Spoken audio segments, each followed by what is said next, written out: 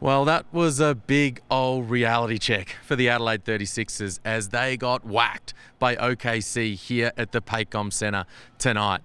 It was a disastrous first half for CJ Bruton and his squad as they got down by 38 with the Thunder just lighting it up from long range. Trey Mann and Lindy Waters III in particular, those guys ended up combining for 14 from 19 from three-point territory. And after lighting it up in Phoenix a few nights ago, the Adelaide 36ers struggled to find the target.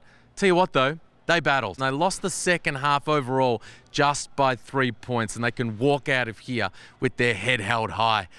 Craig Randall was excellent with 27, and the import trio, Randall, Franks, Cleveland, combined for 66 points. And I tell you what, I like the effort from Hiram Harris off the bench tonight as well. He battled. You know, credit to them. We knew not to take them lightly. We scouted them and went over that. So we know they were a really good team. Obviously, beating Phoenix shows that.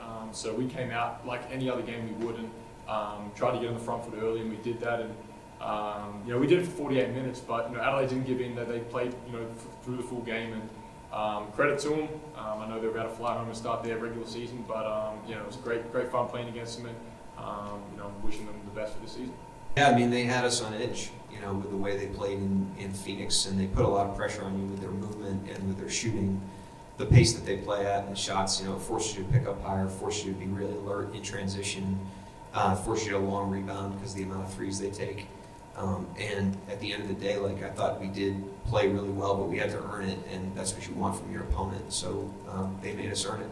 How valuable are these games against NBA teams for you guys? Super valuable for our players to compete against the elite and showcase our talent and see the talent that's around the world. This is the best league in the world, so to be able to compete against them and see where they sit, how much they've got to work on. Not every day teams or players get an opportunity to do this. So it's a dream come true for a lot of our players. They probably only played 2K before today. That's the only chance that they got to see some of these guys. So and watching them on the TV. So this was definitely amazing for them. But as I told them, man for man, when we step on the floor, that's one person versus another person. And while you know his game, he doesn't know your game. And we need to sit. We came here to be the best team and play the best basketball together.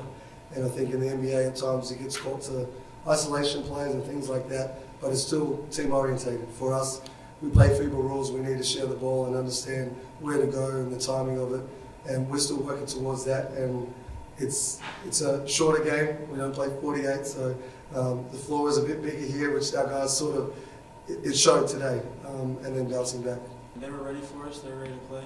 They made shots, and they played for us well on the defensive end too, so we just had to adjust. But overall, I feel like we still made strides for what we're playing at this year. I think we looked all right. We tried to stay together, so that's the biggest thing. They take a lot out of this loss, and they are ready to attack NBL 23 when they get back.